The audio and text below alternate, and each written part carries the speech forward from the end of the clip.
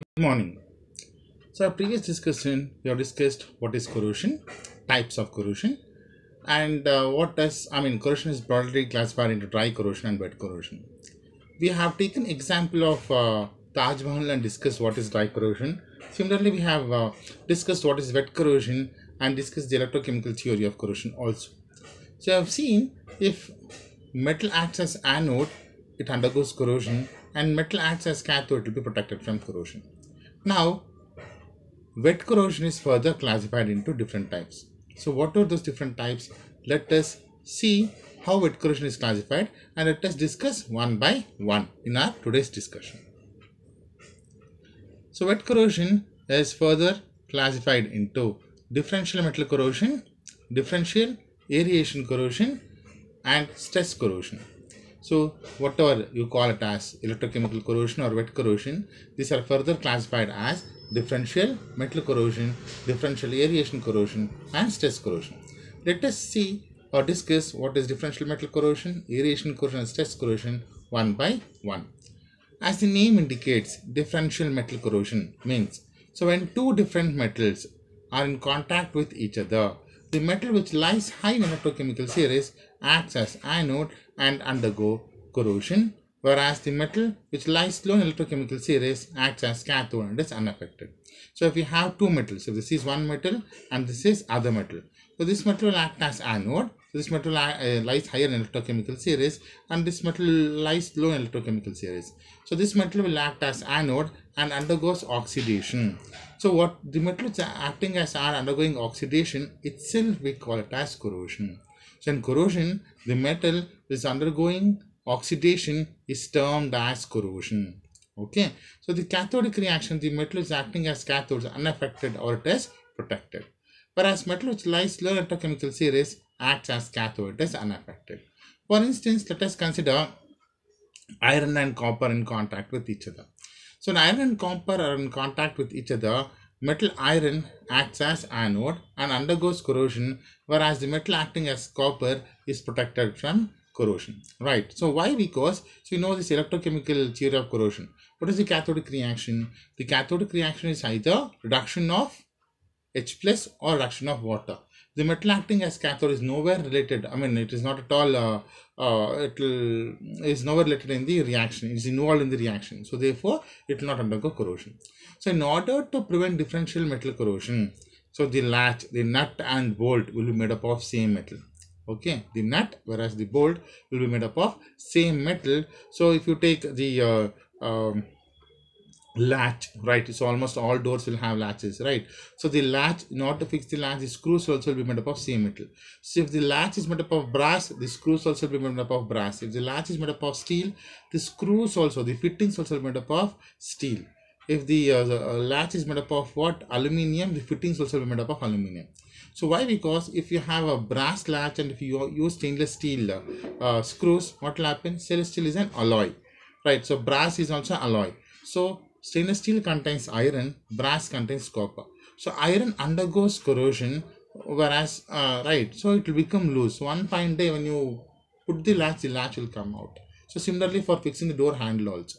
So in olden days, what used to have before the latch was there or before you had a door lock, in order to close the door inside, used to have a huge rod like this and a cup shape like this. It will come and hold here. So this rod, iron rod is made up of iron. Even this cup shape is also made up of iron. So both will go and sit each other, right? So if this is iron, nothing happen. Okay. So if this is iron, this is copper, iron undergoes oxidation and will corrode. Okay. So you can observe this differential metal corrosion in steel screws, in a brass or bronze equipment. If steel screws are used, you can see here in the diagram whichever here. So in a copper bolt, a steel nut is used. The steel nut is undergoing corrosion because steel is iron, right? So lead and tin solder around a copper wire or a steel pipe connected to a copper plumbing. So if you have a steel pipe and it have a copper plumbing, so steel pipe acts as anode whereas copper plumbing acts as cathode. So steel pipe corrodes and leakage starts. So one fine day the entire pipe will open. So you're supposed to use steel plumbing only, okay, coupling only. So next we have differential aeration corrosion. So what do you mean by differential aeration corrosion? So in differential metal corrosion, two different metals. In differential aeration corrosion, it is single metal. As the name indicates, differential aeration corrosion means different air concentration. So when now single metal is exposed to different oxygen concentration or air concentration, then galvanic cell or oxygen concentration cell will be formed. When a single metal is exposed to different oxygen concentration or electrolyte concentration, so what will happen? A oxygen concentration cell will be formed. So the part of metal which is in contact with lesser oxygen concentration acts as anode, whereas part of metal which is acts as anode undergoes corrosion, whereas part of metal which is in contact with higher oxygen concentration acts as cathode and is protected. Okay, this is a single metal. So the single metal, this is below, this is lesser oxygen concentration. So I have it is below my fingers, right? So this is lesser oxygen concentration. This is above, this part which is above my fingers in higher oxygen concentration. So the part of metal which is covered by my fingers will act as and undergo corrosion, protecting the other part of metal is in contact with higher oxygen concentration.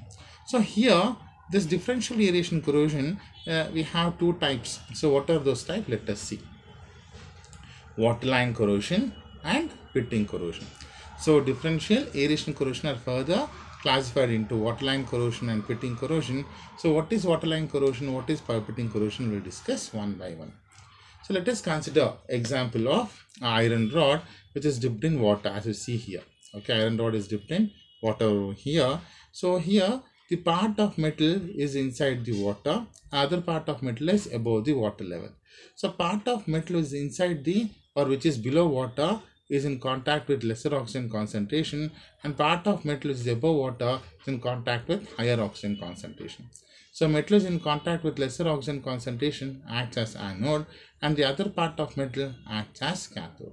So part of metal acting as anode undergoes corrosion, protecting the other part of metal which is acting as cathode. So here the corrosion starts just beneath the water level. Okay, the corrosion starts just beneath the water level. Since corrosion starts just beneath the water level, it is called as waterline corrosion. Okay, it is called as waterline corrosion. So such type of corrosion is observed in ships. You can see here, this is observed in ships.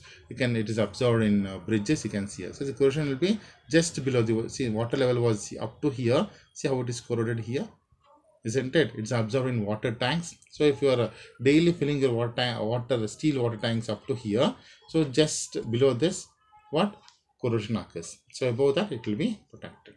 Okay, so waterline corrosion can be seen in ships. Waterline corrosion can be seen in water tanks. Okay, oil pipelines, water pipelines, etc.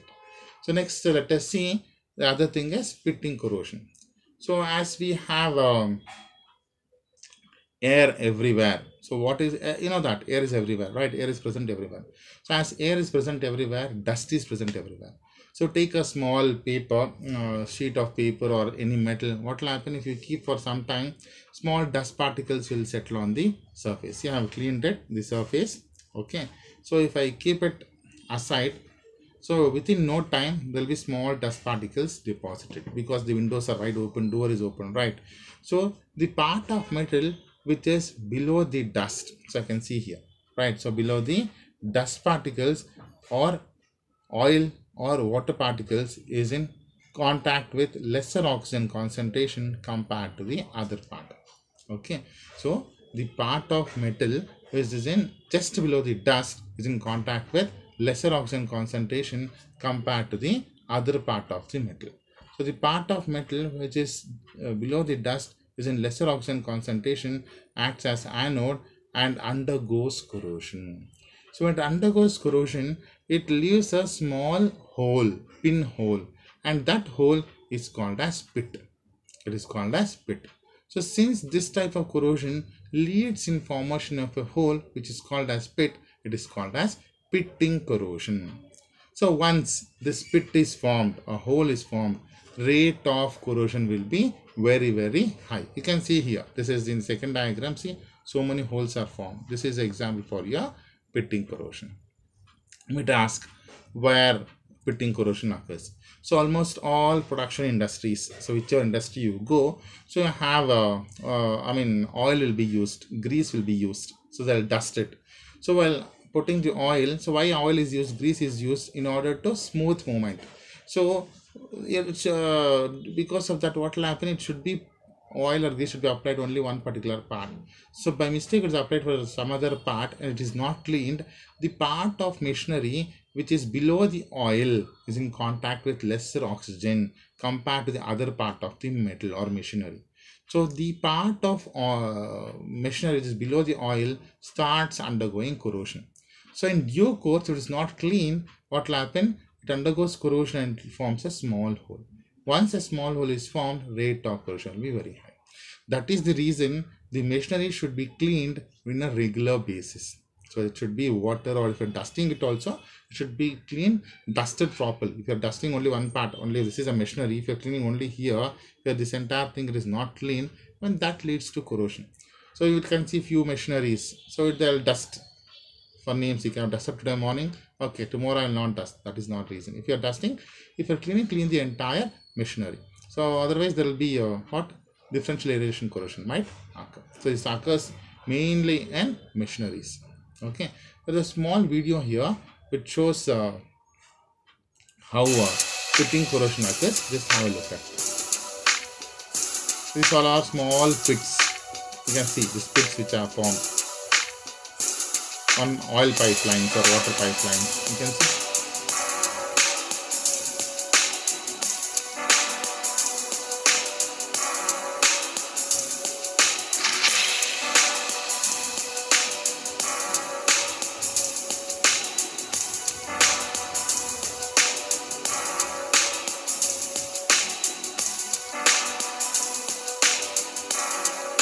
This is because of differential aeration corrosion. So if this continues, it will form a hole. So that hole, what will happen? Either water will leak or oil will leak or whatever that pipeline contains, that starts to ooze out from the pipe. So you are supposed to take care that pitting corrosion will not occur. Okay. Yeah. Thank you.